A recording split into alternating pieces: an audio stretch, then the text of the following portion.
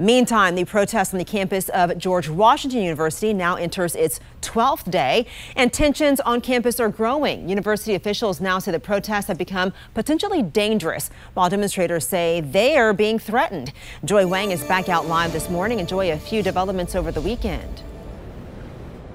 Yeah, that's right. University officials calling on tighter law enforcement, more police presence here on campus. But I was walking around this area and I haven't seen that to be the case. In fact, all I've noticed so far when it comes to a difference compared to what was happening when I was here more than a week ago was the fact that we are seeing those police lights continuing to be on throughout the day, and students on campus telling me that that has been the case for a little bit of time now. And so right now you are seeing that encampment again, more students waking up this morning compared to when we first saw you guys here about an hour ago. And protesters say they will not be moving, responding to the university president's statement, which we'll get to in a moment. First, though, hear from a student organizer in response. We are going to stay here as long as it takes for the university to divest from genocide. It almost just seems as if all she's doing is trying to scare us and use these scare tactics by sending out these really threatening emails when in reality no action has been taken.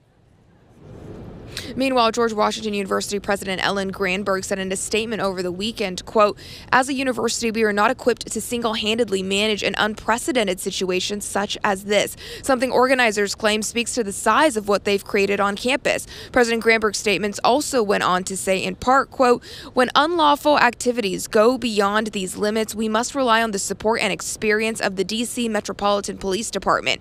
At this time, the district is in communication with the university, and the D.C. Metropolitan Police are providing an increased security presence on and around University Yard." Now, student organizer tells 7 News that extra MPD presence is seen as a threat, but they won't be leaving, with many demonstrators asking President Granberg to come to the encampment herself.